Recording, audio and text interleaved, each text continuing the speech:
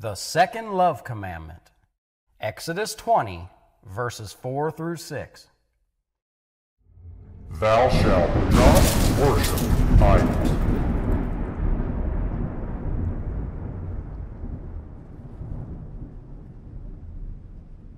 The second love commandment is intrinsically linked to God's first love commandment, which instructed, "Have no other gods before me."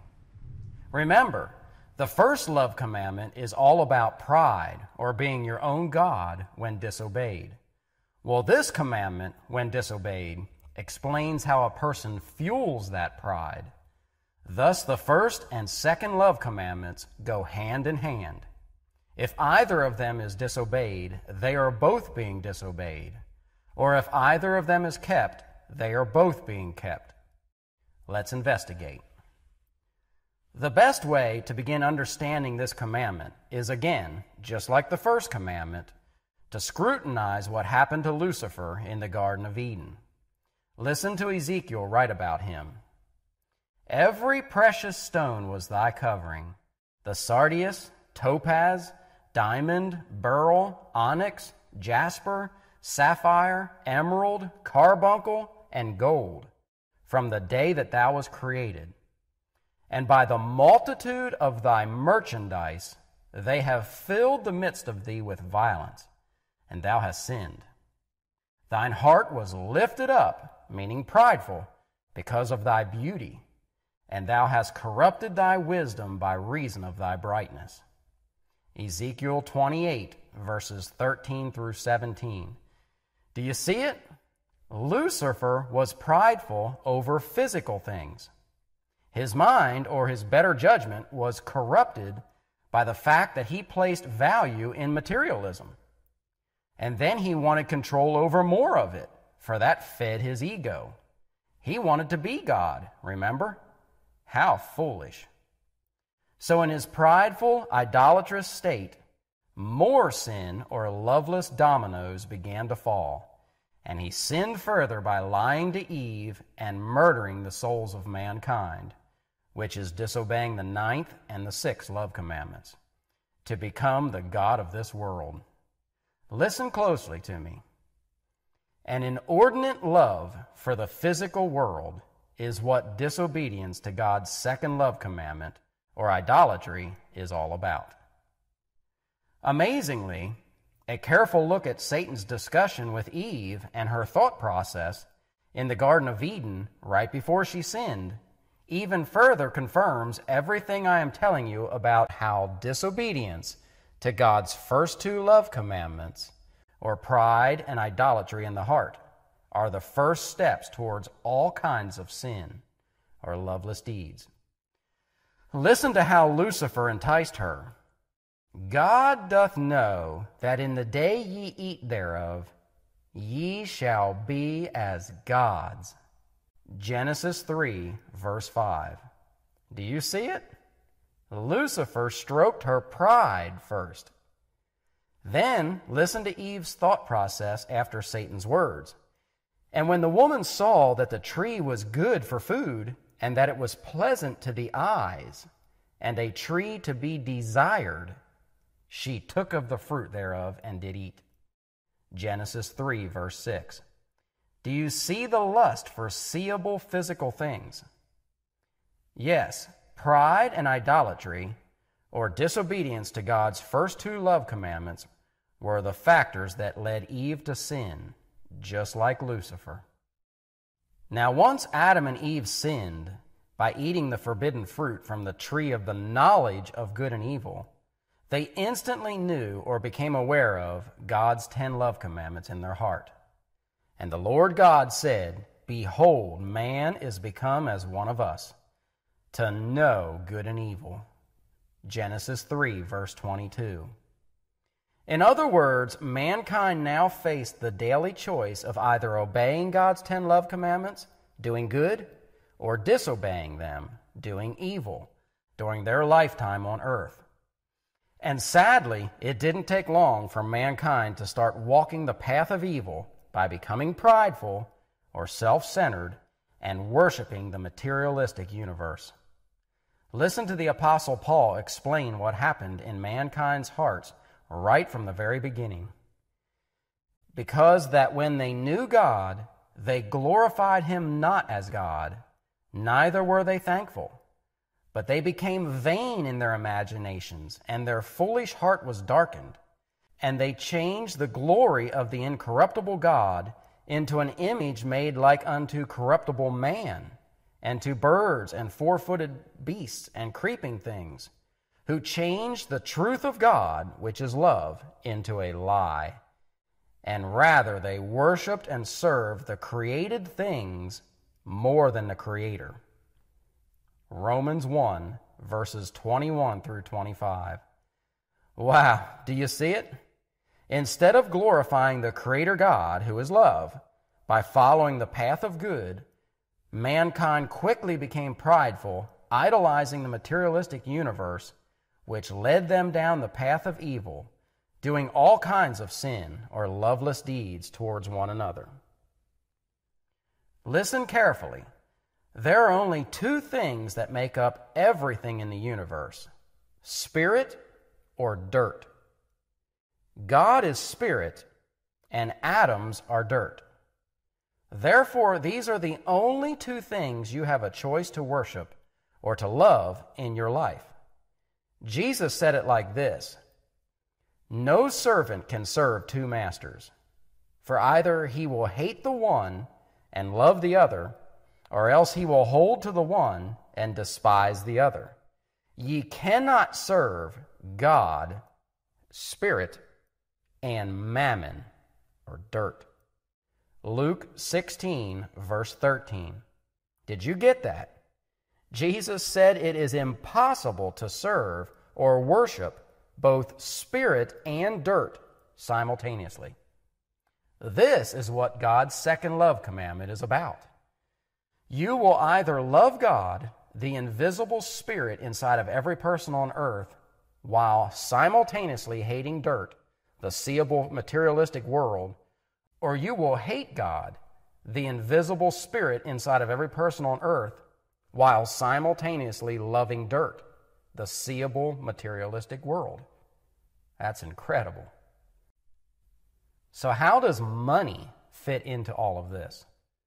Money is the medium or the exchange that mankind invented to be able to acquire dirt or atoms legally.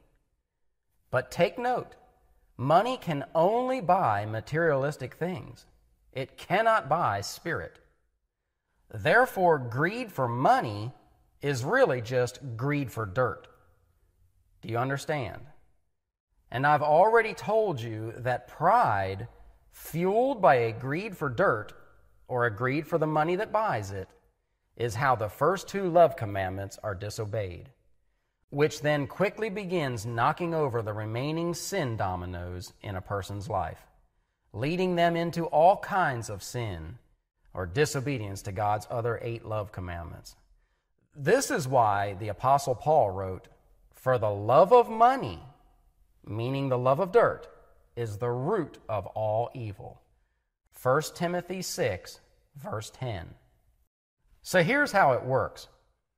A self-seeking, prideful person longs to obtain materialistic things or money because they know other people can see the dirt possessions they acquire: land, houses, vehicles, clothing, furniture, electronics, etc. And this strokes their ego. It makes them feel powerful. It makes them feel successful. It makes them feel like they are better and smarter than their fellow man. This then in turn makes them even more prideful, and thus continues an endless vicious cycle of sin or loveless thoughts, words, and deeds done in their life against their fellow man's spirit, which is actually doing it to God, for He is spirit.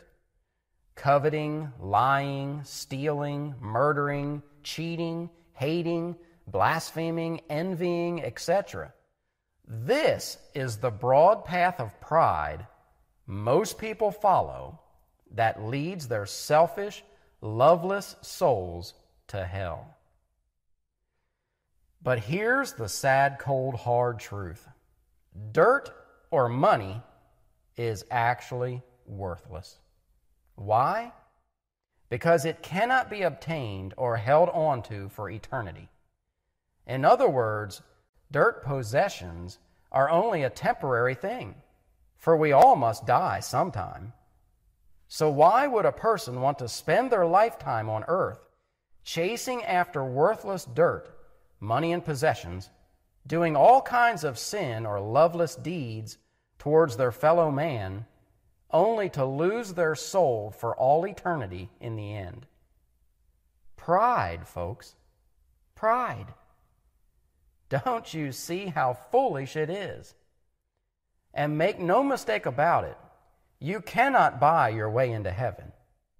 You cannot say to God on Judgment Day, "Well, look, Lord, see that big empire of dirt I amassed while I lived on earth? Can I trade that in for eternal life?" That's not how it works, folks. This is why Jesus said, "For what shall it profit a man if he shall gain the whole world," meaning the materialistic world, "and lose his own soul? Or what shall a man give in exchange for his soul?" Mark 8, verses 36 through 37.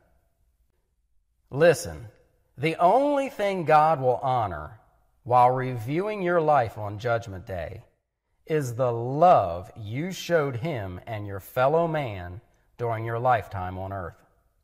And how do you do that? By keeping the 10 love commandments. And that begins with you humbling yourself, killing your pride, and uprooting the love of dirt or the money that buys it out of your heart. Only then will you be free to love others unselfishly. Meaning only then will you be free to obey the 10 love commandments. This is why Jesus taught, "If any man will come after me, let him deny himself and take up his cross daily and follow me." Luke 9, verse 23. Do you see? Denying yourself means to humble yourself by no longer living for the materialistic world.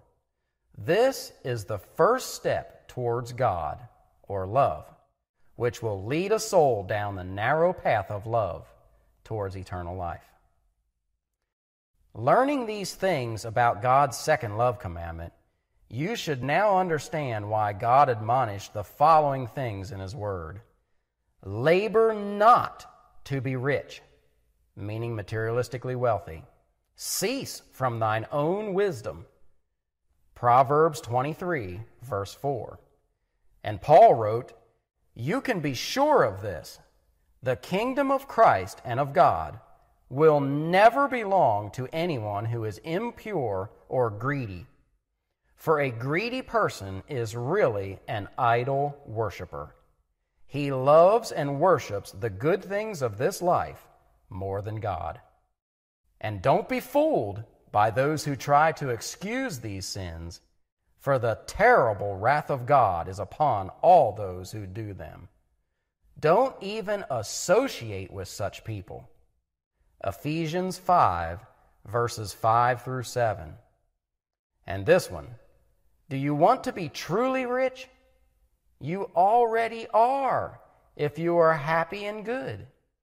After all, we didn't bring any money with us when we came into the world, and we can't carry away a single penny when we die. So we should be well satisfied without money, if we have enough food and clothing. But people who long to be rich soon begin to do all kinds of wrong things, meaning disobedience to the 10 love commandments, to get that money. Things that hurt them and make them evil-minded, and finally send them to hell itself.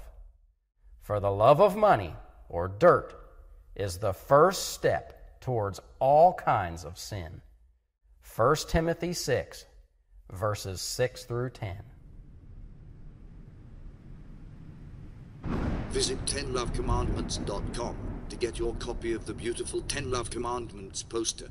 This poster is a biblical masterpiece and a must-have for every household and church.